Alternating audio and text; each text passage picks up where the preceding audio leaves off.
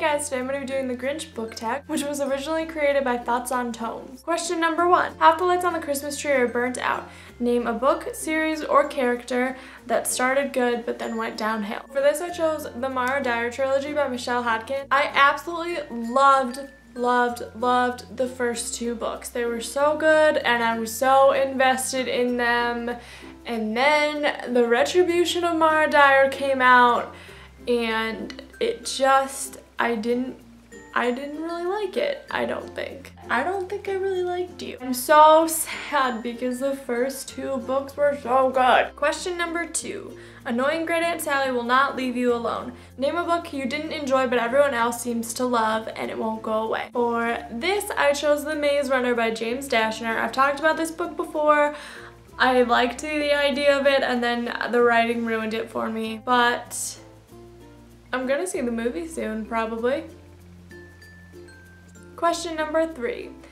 Your pets keep knocking over the Christmas decorations. Name a character that keeps messing things up for everyone else. I picked Pippin from The Lord of the Rings. Listen, I love Pippin so much, but he really fucked some shit up for everybody.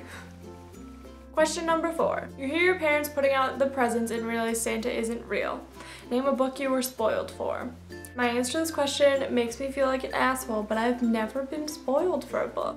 Pretty happy about that. I hope that my saying this doesn't jinx it or provoke people to send me spoilers on the internet. Please don't do that. Question number 5. It's freezing outside. Name a main character you just couldn't connect with. I don't own this book because I hated it, but the character I picked for this is Holden Caulfield from The Catcher in the Rye by J.D. Salinger. He's just a big whiner and he called everybody a phony, and I know that the point of that book is that he thinks everyone's a phony, but like he's also a phony and the whole point is everybody's a phony, but I hated it. He was so annoying. Question number 6.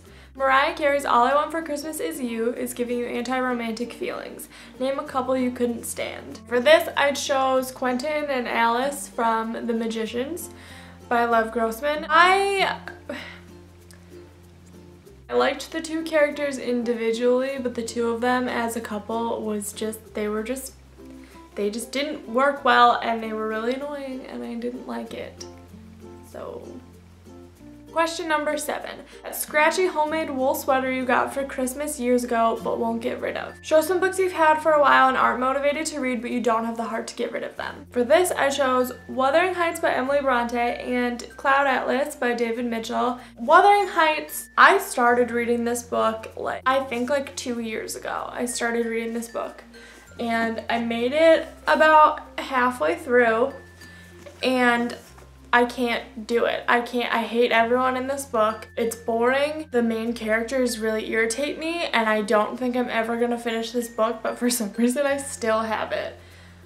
I should probably just get rid of it. I'm never gonna read it. Cloud Atlas I got a while ago and I was really excited to read, and then I picked it up and started reading the beginning and just couldn't do it. So I'm still holding out hope for this one because I have heard good things and I feel like the story is gonna be really interesting, but I'm not feeling it anytime soon. Question number 8 is Grandma got run over by a reindeer. Name a character death you're still mad about. You know.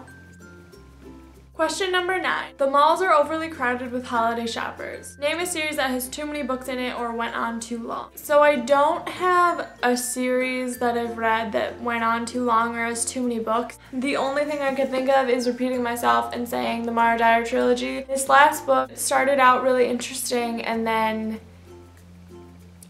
it just took a turn and got really boring.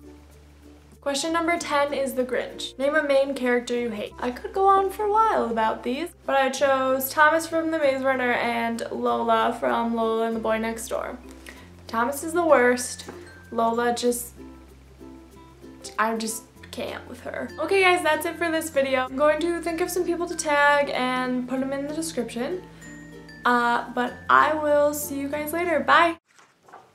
Oh, there's the evolution of languages in here. Who doesn't want to read that? Okay, maybe just me.